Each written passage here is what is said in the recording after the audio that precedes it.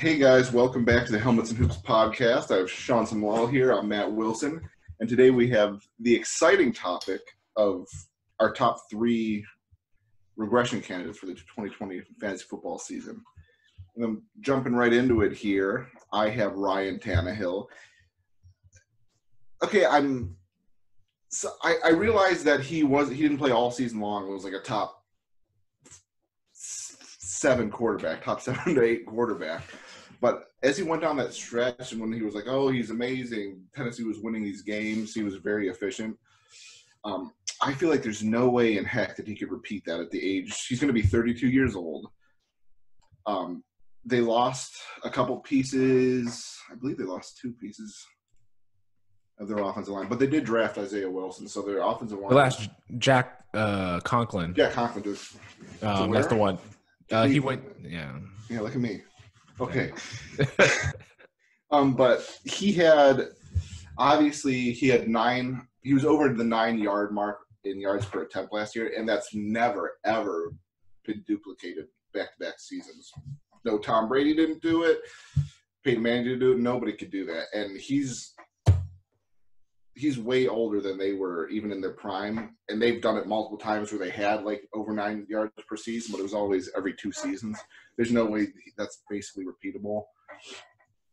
And I mean, though I do think he has okay weapons, I just don't. It was basically for me a one-hit wonder season.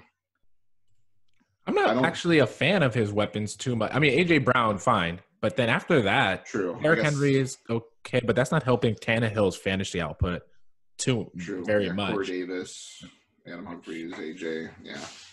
And they have an unproven tight end now as well with Jonas Smith. Yeah, and they, for some reason, don't pass the ball as much to Derrick Henry, even though he had insane games when they did. And I do know that they drafted Darrington Evans that they want to make a third down pass catching back. But I just don't think it's repeatable how he finished the season last year. Right. And he came out as the 10th per the games he played. He was the 10th best quarterback. So I don't think that he'll be able to keep up that elite efficiency. And a lot of it was a slant route to A.J. Brown, who takes 60 yards, sometimes multiple times a game. So I don't think that you can rely on the efficiency from both A.J. Brown and Ryan Tannehill. And just a little preview, my regression candidate is A.J. Brown. Yeah. So basically, the passing offense in general that was so efficient, I don't think it's going to be repeated. Yeah. So I wouldn't. And it's crazy. We were talking about this before we started airing, is that A.J. Brown is being drafted around the 16th wide receiver. What is with people and A.J. Brown? Everybody's so high on A.J. Yeah, he's going with he's going around the same time as Calvin Ridley and DJ Moore, which I would have 1,000 times before I would even think about A.J. Brown. He's not even a name I would consider with those guys. Right. It's because it's sexy. He's fun or something. The way everyone talks about, he's like T.O. He's a tank. He's running people over, and he is, and that's fine. But I don't want him in the 4th round. You could have him. Let everybody else have him. Yeah. Right. So. But I mean, he did show promise, but I just, like I said, everything, all the different pieces, Tannehill to A.J. Brown, I just don't think there's going to be as efficient as it was last year, and that's what made A.J. Brown last year. Right. So. He had a great second half of the year. Don't get me wrong, but the way that he was doing it wasn't based off a ton of target. It wasn't based off of it was based off of broken plays, which I don't like to look at. I like to look at opportunities, good offenses, which I think Tennessee kind of played out of their mind last year as it went on. Yeah, and part of football, I guess real-life football that plays into fantasy is these little nuances such as, I guess you can make excuses that it's not going to happen all the time, but a lot of A.J. Brown's plays, like you said, were these short 10-yard catches, and the DB would just fall down or something, or he'd trip trying to chase him. There was a lot of weird things that made A.J. Brown last year, like a lot of weird, quirky DBs would fall down, or there would be a blown coverage. That's like, what are you doing? And he's open for 50-yard touchdown. So I just don't feel like that's going to happen this year. The reason why people like him so much, I feel like, is that all the highlights that the general masses fall in love with a player with, are all the highlights, the like, whoa, look at that play. And that's why he's moved up. And those plays don't happen all the time. That's why they're fun to watch. No. So you can't rely on that to base where you think he's going to do going forward. And I don't think he's going to do bad. But you have to look at their offense. It's a run-first offense. It's going to flow through Derrick Henry. If they can, they are going to run the ball all the time. They drafted Darrington Evans to do the same thing that Derrick Henry is. If Derrick Henry gets hurt, they're got a guy that's just the same thing. So it's very obvious. They're very deliberate with what they want to do. They want to win with running the ball and great defense. And their defense is very good. So definitely. It's underrated. There's no need for them to throw the ball all over the place. So A.J. Brown and Ryan Tannehill, I think they're going to take a hit in efficiency. So that doesn't – I don't think that bodes well for where you have to draft him in order to get those guys. Perfect. So our first guys go hand in hand. I don't know why they're going to bring each other down, basically. And my second guy is for regression is Raheem Mostert. Yes, the last 5 or 6 games of the season last year, he went off. He was one of the reasons why they were doing so well. Okay, that sounds stupid, doing so well in the running game, but he is in such a crowded backfield. There's literally 4 running backs who could touch the ball 5 or 6 times a game. Raheem Mostert, Tevin Coleman, who I think is kind of underrated. I don't know why everyone's jumping to conclusions with Raheem Mostert's going to get the ball 70% of the time. But there's Mostert, Coleman, Jeffrey Wilson. Shanahan just said last week is going to be a big part of the game plan. Jerick McKinnon as well. They gave him a pretty big contract 3 years ago, and he hasn't been healthy at all the last 2 seasons. But they're saying it's going to be Mostert and McKinnon with Coleman sprinkled in and Wilson, which is weird because they signed Coleman as well to a big deal. So I don't get how you could set Coleman and McKinnon aside if they are healthy when Mostert just started to do well the last 5 or 6 games of last season. And he gets none of the passing down work, which, like we said before, opportunity is king in fantasy, and those are just opportunities that are going to – he may get 1 or 2 targets a game. But it's all going to be to Coleman and McKinnon if they're healthy. Yeah, I'm interested to see how McKinnon plays into their offense. Did they just take out Breida, put in McKinnon? Because they paid McKinnon the most money. Tevin Coleman a close second. I don't know if they really care about that, but maybe not. Yeah, but is McKinnon going to be the guy he was in Minnesota, and he literally got 8 or 9 targets a game while he was healthy and playing in the game? Obviously, they don't pass the ball as much here as they did there, but I feel Well, a lot of what Mostert was able to do is he was able to do it when other players were injured. Because McKinnon is out, because Tevin Coleman missed a ton of games last year, then they fed Mostert because they run the ball. They didn't have the committee of running backs like they want. If they want to, they will have as many running backs as they can touch the ball during a game. Even just last year, over the entirety of the year, he didn't start any of the games technically. Mm-hmm. He played in all. He had 137 rushes.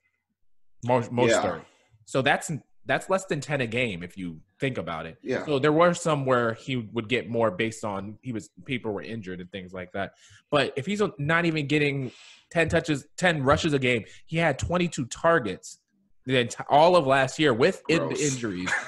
So he's basically that's not a part of the game. Yeah. Right. So you don't want to, especially in a PPR league, you don't want to have to – you want the running backs that have that passing game prowess a little bit. That's why Zeke became more popular, went more productive and things like that when he started to catch the ball. And Mostert doesn't do that. Not at all, yeah. And, even Kyle Juszczyk, their fullback, they throw the ball to more.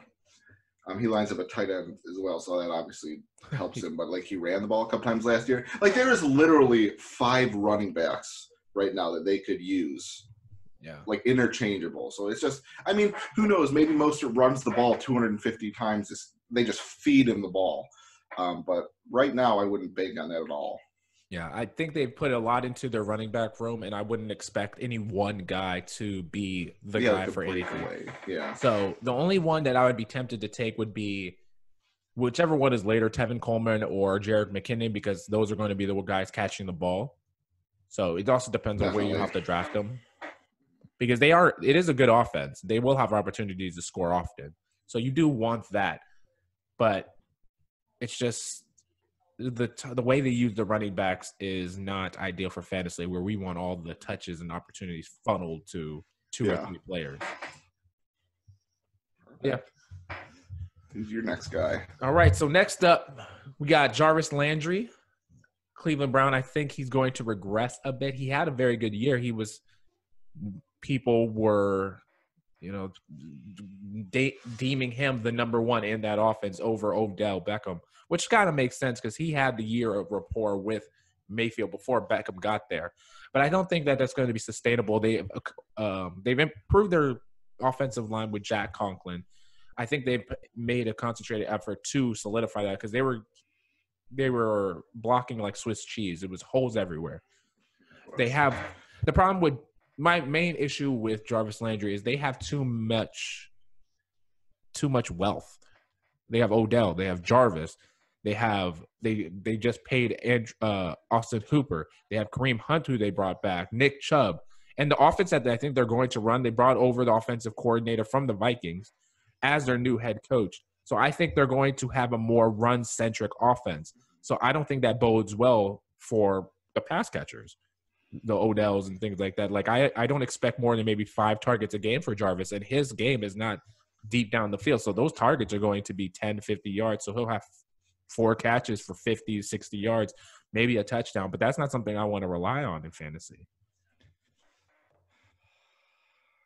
Part of me wants to disagree with you so bad just so the offense could be amazing for once. But if they replicate the same offense that that Stefanski had with Minnesota, I could actually see Jarvis and OBJ having amazing seasons together, like both of them. But you mean the same way that as far as they use their receivers, like Diggs and Thielen. Okay. But I could see OBJ getting more work than people realize just because Stefanski came in and he said right off the bat, one of the biggest reasons that he feels like the offense failed last year is because OBJ just wasn't simply getting enough work. And part of that was Baker Mayfield just wasn't – he crapped the bed in like 90% of the games last year. He was playing really, really bad compared to his rookie year.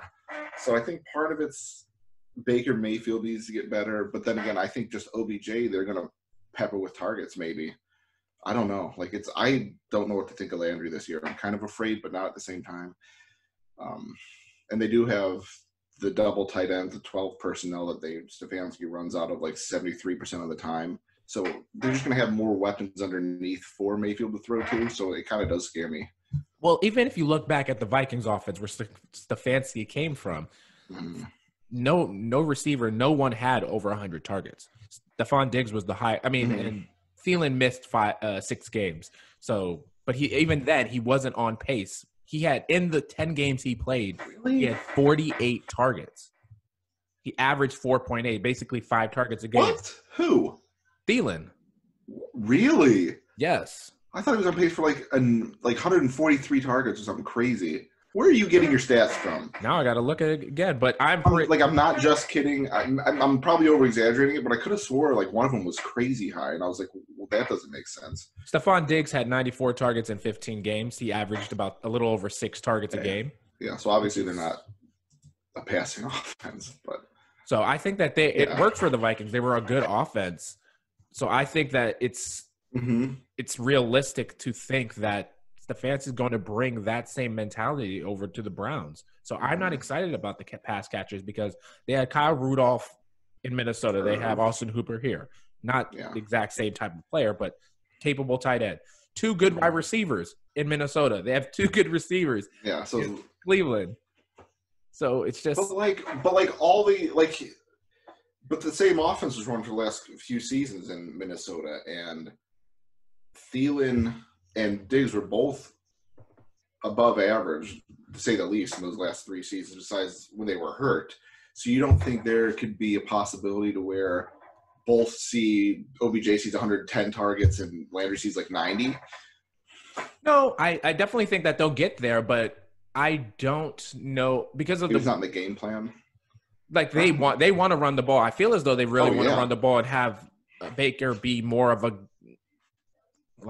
Kirk Cousins game manager that could make probably will. Yeah. So it doesn't. It's just not. Yeah. I mean, you have Nick Chubb and Kareem Hunt on the same team. They're gonna obviously. Yeah. Like I would probably prefer the third option on the Chiefs offense rather than the first or second on the Browns. Like those two guys are getting drafted. I feel like so. Who would the third one be? Probably Mecole Hardman, Sammy Watkins, whichever one you're. Yeah, whatever. They're interchangeable apparently, but so if we're looking at those guys as an example, so let's say Sammy Watkins on Fantasy Football Calculator, he's going in the 11th round, the end of the 11th. He's 11-11. So Mecole Hardman is the end of the 10th round. So let's say round 10, 11, something like that. I know Jarvis and them are going to go much sooner. Jarvis is in the 7th, and I'm sure Odell is probably like a 4th. It's 3rd. So I would much rather pay the 10th or 11th round for one of those two guys than pay a 3rd to 5th round pick for Jarvis and Odell. Just because of the value alone. And I don't like the offense that they're in. I would much rather have a chance at getting one of the who I think might be the second in that Chiefs offense because of how many times they throw the ball. Mahomes, they're going to throw – he averages 3 to 4 touchdowns a game. If Baker gets more than one, that'd be a good game for him because they're going to run the ball. Now, Nick Chubb, I think, is looking to feast, even with Kareem Hunt there. Oh, yeah. So, like Nick the Browns were like number 22 last year in rush attempts, and Nick Chubb still finished the number 2 overall, like number 2 in rushing. Right. So that's like insane. So obviously they're going to be run centric. They were like more run centric than last year. But I just, as far as the football coach in me is thinking, you're running the ball that much. I still believe that OBJ, there's going to be some mismatches in the passing game somewhere. And I think OBJ, but then again, this doesn't make sense for what I'm trying to say to you because you're saying Landry is going down, and I believe that too. I guess one of those two receivers I feel like is going to get and have an okay season, like wide receiver 2-ish season or higher than that maybe, but maybe it should be. I mean, it should be OBJ theoretically. So right off the bat, Landry could go way down, like 50, 60 catches this year instead of his usual 80 to 80 plus. Right. So I guess I agree with you there. Yeah. I mean, and I'm checking it now. Yeah. Adam Thielen had 48 targets last year in his 10 games. So that's insane, I'm not actually. And yeah, so my stats are right. So I'm happy about that. Yeah. Wow. That's mind-boggling.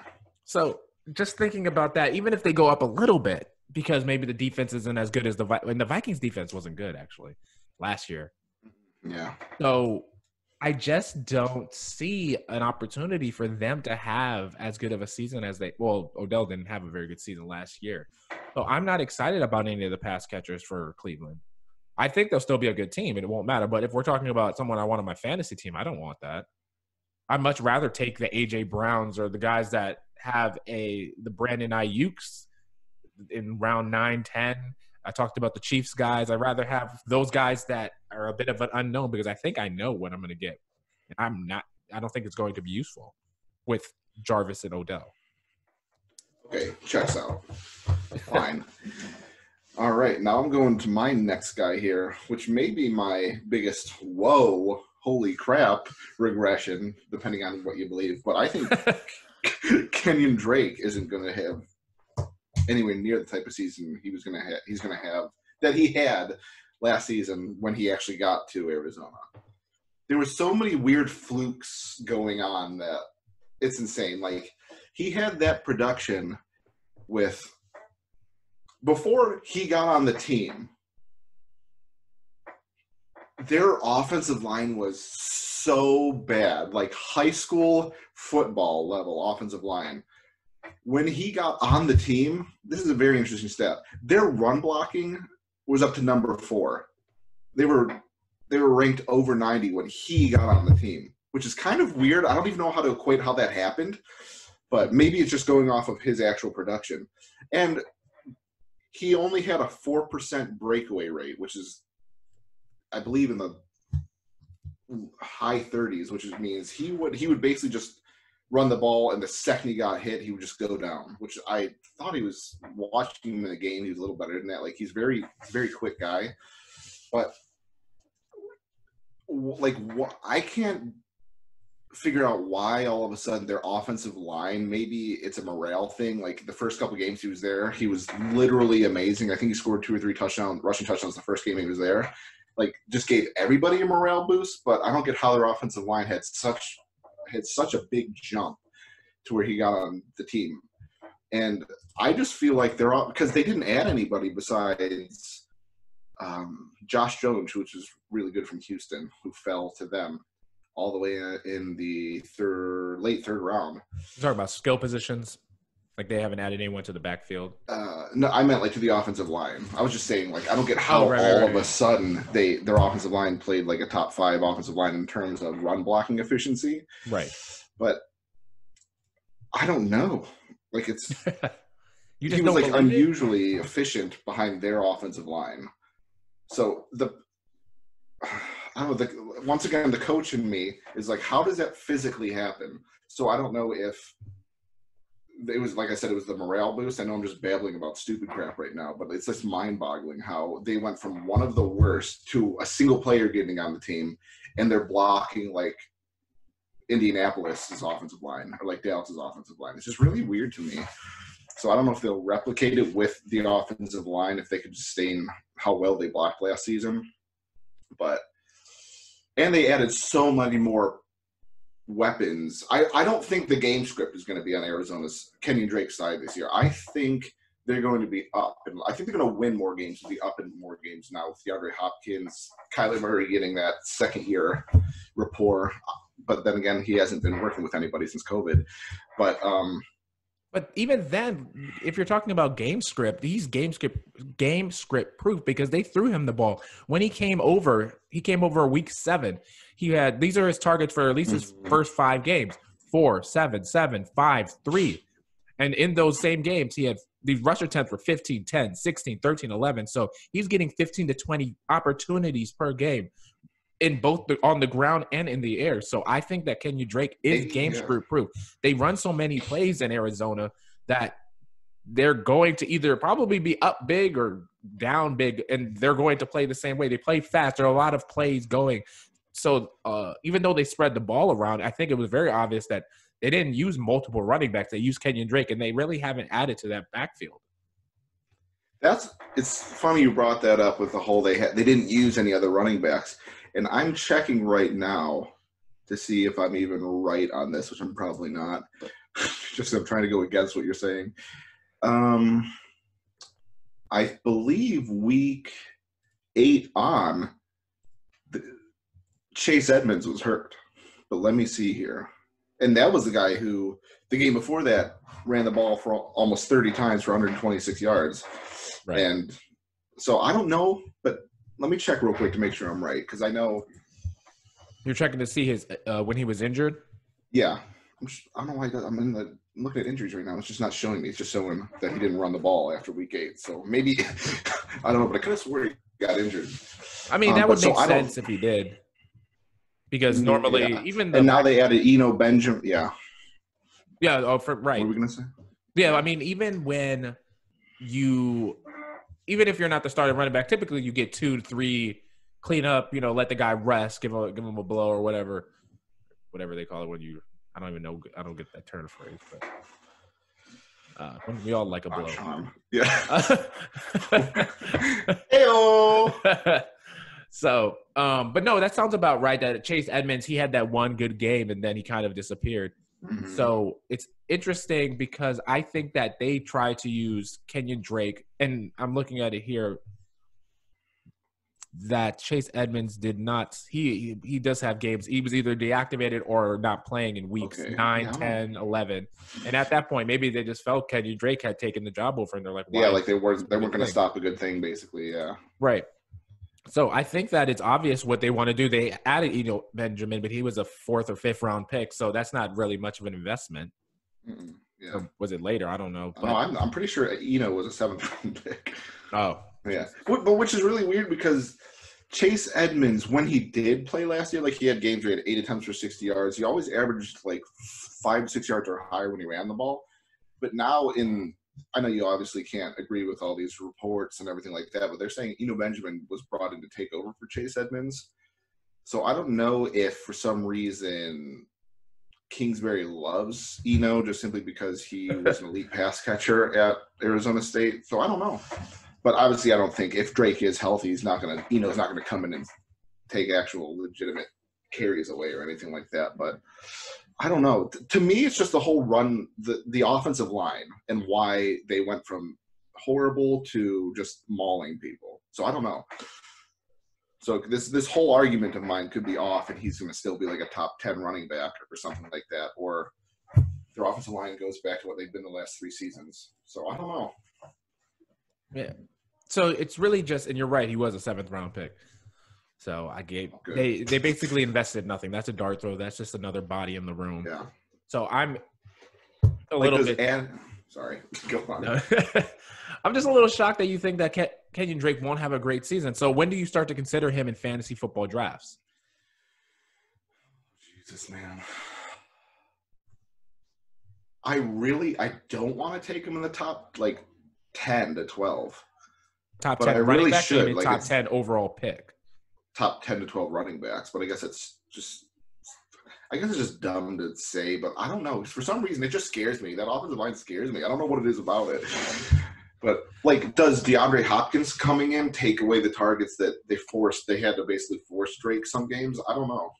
Well, I don't know if they necessarily had to force it to him, as opposed to, just incorporating him in the game plan. Currently, Kenyon Drake is on Fantasy Football Calculator. His average draft position is the 112. So basically the end of the first round. Yeah. The 9th running back taken off the board. Yeah. So would you prefer him and the other guys that are going around him, Joe Mixon, Josh Jacobs, Nick Chubb? I wouldn't touch Drake over Jacobs or Chubb. Mixon? Why the heck? That's another guy to me like A.J. Brown. Why in God's name is Joe Mixon looked at any different this year than he has last year? Or any other year. 6-7 games or whatever it was of the season, he was on fire. He was on fire. I traded I dropped him. Cole Beasley for him in right before the trade deadline. But he did do pretty well because they were just feeding him the ball because they realized how good of a natural running back Joe Mixon is. But I'm just still afraid of the offensive line. They added 2 players to the offensive line, and one's only going to start. So I don't know. I just feel like they messed up their offseason. But I don't know. But Jacobs and Chubb I'd have more. I think that it's going to – well, we're switching it up. But anyways, talking about Mixon, I think that their offense could be extremely good. I mean, they need help on the offensive line, but they got a new quarterback. They have Tyler Boyd coming back. AJ Green should be right. Hopefully. T. Higgins on the outside. Right. AJ and T. Higgins on the outside. They have a really good receiving core there. And who knows? What if Joe Burrow actually does go off like he did at LSU and he's just slinging 3 or 4 touchdowns a game?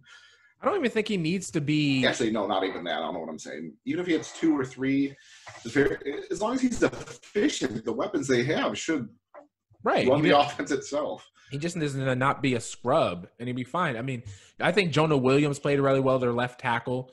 That's kind of only one they have. Bobby Hart is – I don't know. I mean, this is the first year they're seeing Jonah Williams, too. He was hurt all last year, which is a big addition.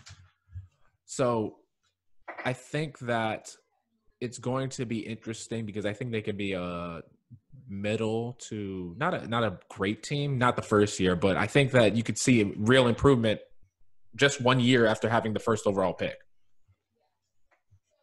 Checks out. So I don't know what to think about that. But do we still have one more regression candidate for you? Or? Yeah, we still have one more. I think, yeah.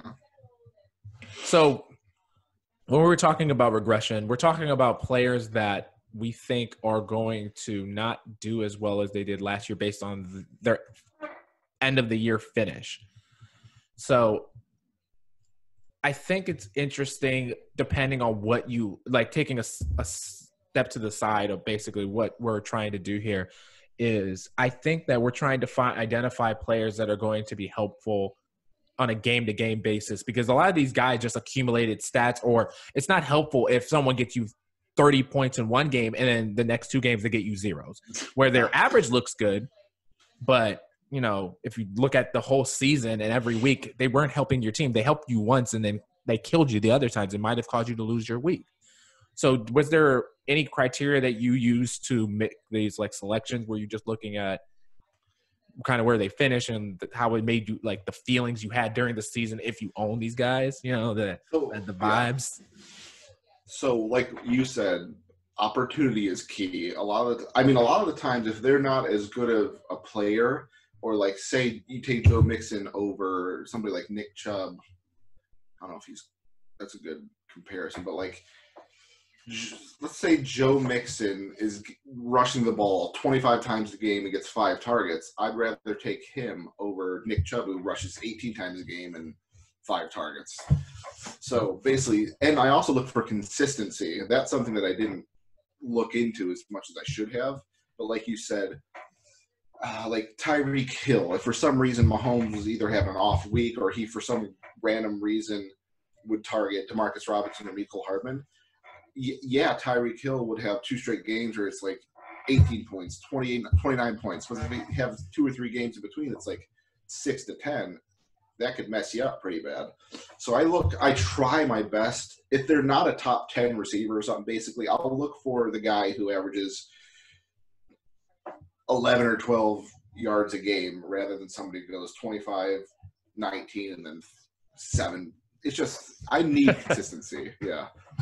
Right. So that's how I typically draft as well. I like to draft guys that have a good baseline because based on opportunity, touches, and things like that, I know where the offense is going to funnel through them, or there'll be one of the 2 or 3 players that are valuable on that offense. So I like to start out there, and then I need to look at their ceiling after that. So I care about a good floor, and I'm not going for those guys that, like, to me, I don't really, and I've talked about this earlier in the episode, like the Cleveland Browns guys, where I think they have a fine floor, but I don't think they have a ceiling. Like their ceiling is not, or their ceiling is very low. Yeah. Right. So I want the guys that have, I know at least like a Calvin Ridley, like he has a good floor in my opinion, but he could go off at any time. Like he is not a stranger to scoring 2 touchdowns, 150 yards a game. It won't be every week, and that's fine. But where you get these guys, I want to. You can't – if you go for these high floor, low ceiling guys, you're not going to lose your league. You're not going to come in last, but you're not going to come in first. You need those explosions for you to go over the top. Everyone can't be all vanilla every single week for you. So, but anyways, just taking a little sidestep for talking about how we went about making the selections for our regression candidates. My last one is Devontae Parker. So Devontae Parker was super sexy last year. It was fun to watch him play. You saw him beast mode the last half of the year. Fitzpatrick was throwing the ball up. Devontae didn't care who was under him. Someone's baby, he didn't care. He spanked him. It was nasty. He had 128 targets last year, only 72 catches, but he still managed to reach 1,200 yards and 9 receiving touchdowns. Now, I think that although the targets can be replicable, I think that the Miami offense is going to be better. Their team's going to be better, not absolutely hopeless. So, and it'll be interesting because they also have the added factor of Tua potentially taking over some point in the season, and I don't know how that would affect. But there's a lot of variability where I think they won't have to throw the ball because they were down 2 scores a lot of the time just because they were a bad team. They would have to throw it, and Fitzpatrick is known to funnel the ball to his receivers. That's why Brandon Marshall, back in when he was playing on the New York Jets, Brandon Marshall and white receiver, what was his name? Stokely? Not Brandon Stokely. It was who was the Eric Decker?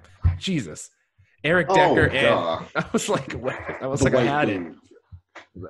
Brandon Marshall and Eric Decker feasted on the New York Jets team with Fitzpatrick at the helm, and the reason why is because he only goes to those 2 guys. If you looked at their stats for the rest of this, if you looked at the stats for the other players, they would hardly have over three targets that in any game. you know where the ball is going when Fitzpatrick's at the helm. So I think that it's going to be very good for Devontae Parker for the first half of the season or until Tua takes over. And then who knows what's going to happen. And I don't want that. If anything, I want to get stronger at the second half of the year. So I would take the hit if I thought that a player was going, like a rookie is going to take a few weeks to get his feet under him and then start to produce later on in the year. That's where I want to make my push as opposed to starting out in the hole. Because when you start out in the hole, you get desperate. You don't know you don't know what you're going to do. Trades, you get taken advantage of, and trades, you're viewed in a certain way. So maybe you don't care about the view, but that's why I'm not really drawn to Devontae Parker personally. And I think that he's going to regress, and you won't be able to see it right away, but it will be there. So yeah, like the Miami's defense in general is a lot better. I think they have one of the best cornerback tandems in the entire NFL, and Xavier Howard and Byron Jones. At the time, they made Xavier Howard, I believe he was the number one paid corner, and now they just gave an insane amount to Byron Jones. And they brought in a lot of those Patriot guys as well. So Brian Flores is trying to recreate the Patriots defense. He came out right off the bat and said that. So, and if the offensive line plays as well as they actually do, and they don't need to pass the ball 42 times a game like they did last year, the opportunities in general just may not be there as much for Devontae Parker. Because last year they were just throwing the ball downfield left and right with Fitzpatrick because they didn't have the game script to run the ball. So who knows? Maybe the offensive line stays strong, improves, and Jordan Howard and Matt Breida actually do create a running game for them that was non-existent last year. So right off the bat for opportunities, Devontae Parker may not be able to get those targets like he did last year because Preston Williams was great before he got hurt. I guess they don't really have anybody else though. Alan Hearns, Albert Wilson. Yeah. So, and another thing is Devontae Parker's ascension happened in the second half once Preston Williams got injured. Mike Gesicki got a bump in targets. So that it was Preston Williams and Devontae Parker that were getting all the targets prior to Preston going down. Then that Preston Williams became Mike Gesicki and Devontae Parker. Shifted over, yeah. Right. So I think with another pass catching option, I think it's going to be less for Devontae Parker to feast on. Did I say Devontae Adams earlier too? I feel like I did. I don't know. But anyways, so I don't think we can be really optimistic that Devontae Parker is going to be able to sustain what he did in the second half, where he quite honestly just went bonkers. Yeah. So yeah, I mean, if dominant wide receiver. Right. From week 8 on, his targets were 6, 10, 10, 11, 10, 2, 7, 15, 11. So I want all of that on my team, but he's absolutely. Not gonna do that. Yeah. I think it's just going to take a hit in everywhere, just a little bit, but it'll be enough to bring him down. And you're not going to want to draft him because people are going to draft based on what they last saw, because that's all you really have. Everything else is speculation. So I think that where you're going to have to draft him in the 6th round is, although it's not outrageous, I think that you can get better players. They have AJ Green in that same area, Marquise Brown, Jarvis Landry. So the options around him are those kind of like wishy-washy receivers. And then you take I'd much rather go around later where they have Brandon Cooks here, supposedly at the 7th round. So, I would too, actually, I think. It comes down to your risk tolerance and what you believe. I mean, we're all proven wrong at some point during the season about someone. So, I'm willing. Oh, true. Zing. But yeah, so that was my take on Devontae Parker. I'm not too bullish on him coming up in the 2020 season, at least not to the same extent other people are. Checks out. Yeah, I'm not that high on him as well. But I guess that is that was 3, right? That was our top 3, or I guess top 6 for both of us combined regression candidates for the 2020 season. Make sure to go ahead and join us next time. We'll have something even better than this, even though this was so riveting. We'll have a topic even better than this next episode. All right. We'll see you guys later. All right. Take care. Thanks. Bye.